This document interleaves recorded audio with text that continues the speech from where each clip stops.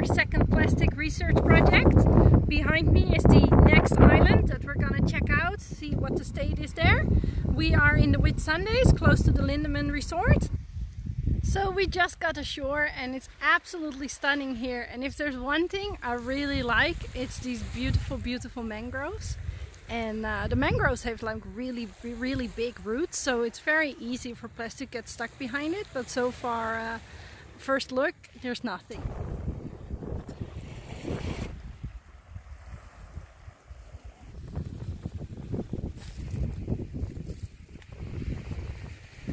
So sadly, after just 15 minutes of strolling around this beautiful beach, we found a bag and a half, almost 2 bags full of plastics.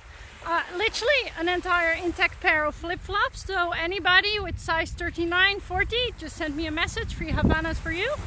You know, there's actually an NGO in Africa that just uses recycled flip-flops to build art. That's how many flip-flops wash up everywhere.